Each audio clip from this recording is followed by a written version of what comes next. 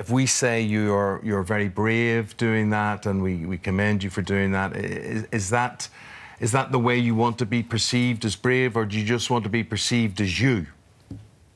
I just want to be perceived as just me. Yeah. It's just the way God made me, so I just want to be me. Well, you're having to get used to the way God's made you as a work in progress, isn't it? I mean, because this vitiligo is spreading, therefore you're becoming whiter and whiter. So I suppose over the years you've had to adapt your whole thought process about how you perceive yourself. Right. Yeah. And how is that? And how have people reacted to you? Some people have accepted it, like my family and friends and people that know me. And other people are really rude and really mean. So when were you diagnosed, and how did you feel when you got that diagnosis? Did you know anything about vitiligo? Did you know how bad it might become?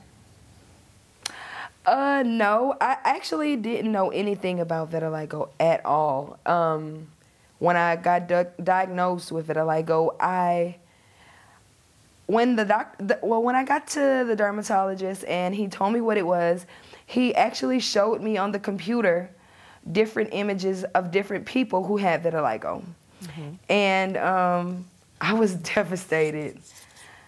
I guess the pictures that he showed me, they kind of scared me a little bit. Yeah, and initially when you dealt with it, you know, you used concealer. We were talking there that you tried to make yourself look more uniform. Then at what stage did you decide, no, I'm just going to be me, I'm going to be the way I am? You asked me what age? No, when did you decide? Because, you know, we were reading about you saying you covered yourself up with makeup for years. So what made you stop doing that? Actually, it was my fiance. I met this, like, incredible guy who is absolutely amazing. And when I was home with him, I wouldn't wear makeup at all. And when I would go out into public, I would wear makeup. And he was just like, if you're not gonna wear makeup with me at home, then you don't need to wear it out in the world, like, for everybody else to see. He was just like, you're beautiful, and if they don't like it, then that's on them. So what was it like the first time, Iomikoe, that you went out without your makeup, without that mask, I suppose, which was giving you confidence? What was it like to step out the door as you? Oh, my God. I was like, I was petrified. I'm not going to even lie. I was like so nervous, and all kinds of thoughts in my head.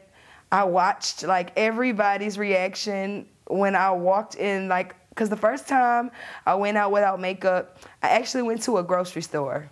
So, you know, there's lots of people at grocery stores.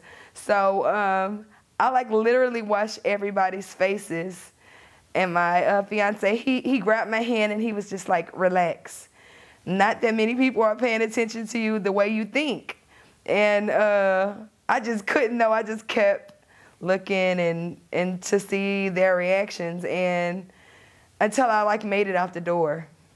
Yeah, and then when you make it out the door, you've got the people who matter to you most, like your fiancé Phillip, who every time you mention his name you light up. He's obviously a great source of strength and comfort to you. And then your children, your 4 children as well. Is this vitiligo, was this passed on? Do any of them have it? No, not one of them have it at all. Yeah. And what is their reaction to Mum? How supportive have they been, or how can they help you? Oh, they just love me so much. I don't even really think they see it when they look at me. I think that they just see that I'm their mom, and they don't really mention anything about my vitiligo at all. Yeah. Like, and I can see why that is. I can see why that is, because the longer we talk to you, the more your personality is the most strong thing about you. That's what you notice. That's what comes through most of all, and that lovely smile that you have. Thank you so much. You guys are so sweet. I know you were inspired by the supermodel Winnie Harlow, who also has vitiligo, and you're now a model yourself, aren't you? So you're inspiring other people now.